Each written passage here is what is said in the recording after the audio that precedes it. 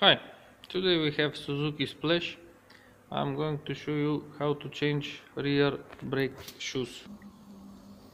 First we are going to remove the rear wheels. After removing the wheel, now we can remove the metal cap. Now you can see the nut. To open the nut we use a 30mm wrench.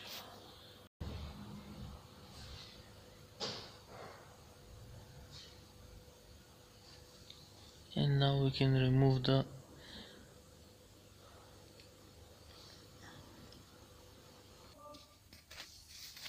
we have removed the brake drum, and you can see the brake shoes are at minimum, and also the handbrake here is stuck. It's not braking at all. First we are going to remove the springs, lower spring, upper spring. Then we can remove this spring, side springs that holds the brake shoes, and we can remove the brake we have removed the brake shoes. Now the last thing is to do is to remove this adjuster. We are going to, this one is working well. We are removing it, and then we are going to install the new brake shoes. Here we have new brake shoes. First we are going to install a self-adjusting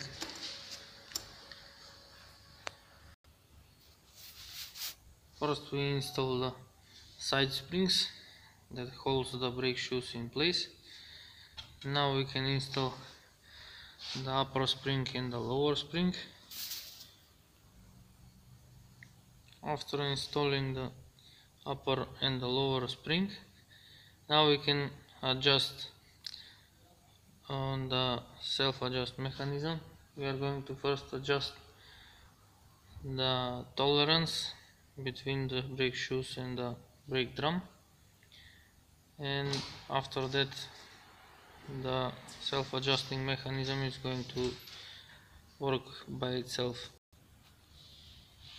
First we are going to try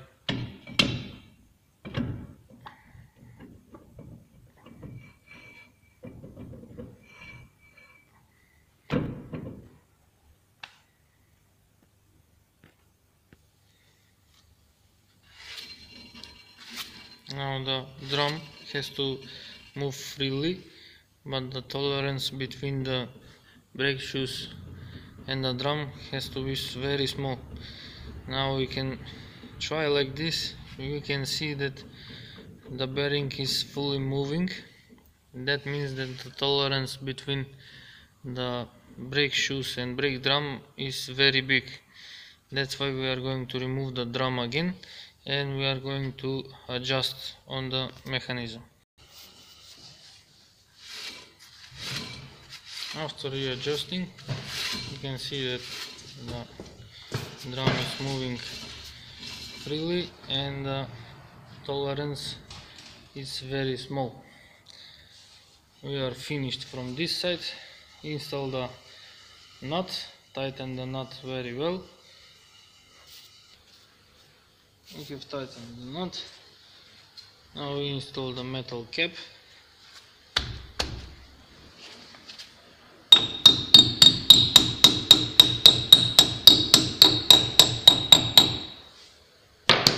Install the wheel. Now we do the same thing from the other side, and then we can check the handbrake inside.